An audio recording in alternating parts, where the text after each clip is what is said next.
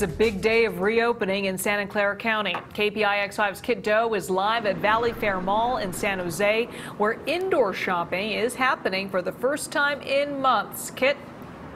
Yes, it's been a long time. Word from the county came down officially at 10 a.m. this morning, and Valley Fair wasted no time in opening its doors.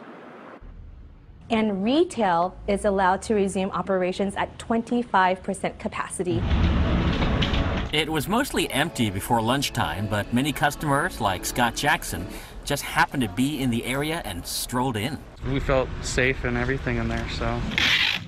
Inside Journey Shoe Store, they have been surviving with online sales, but were thrilled that they got the word last Friday to get ready to reopen today. We're actually doing everything that we can do by way of wearing our masks, sanitizing, in between customers, chairs, making sure that if there are any returns or exchanges that we're setting them aside for the appropriate time. Mark Lara was one of the first customers in the door. I mean, I'm nervous, but I try to keep my distance. I try to listen. I try to follow the rules.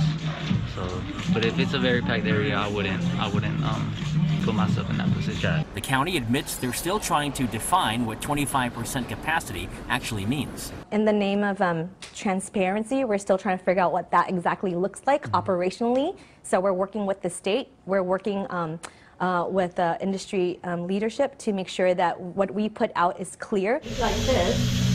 At Tracy's Salon in downtown San Jose, owner Tracy Nguyen says the new order allows her to do hair indoors, but nails must still be done outside. She says it's frustrating with the heat and smoke because customers want to be indoors. So you're saying there's no difference? No difference. It's no difference. Does it make any sense to you?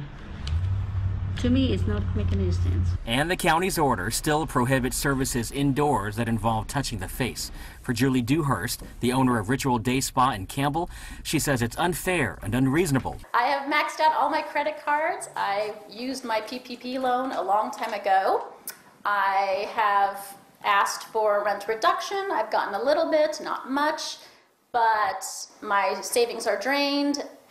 To be honest, most of us are not going to be able to last much longer.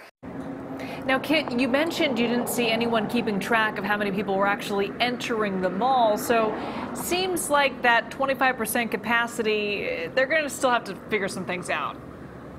Yeah, lots of details to iron out. You would think that they would have somebody who kind of punches and counts how many people when they come in the door and out the door, but that certainly was not happening this morning. It'll be curious to see if they get that figured out later on this week. Yeah, meanwhile, the stores want people to come in. Absolutely, yes. All right, Kit, thank you.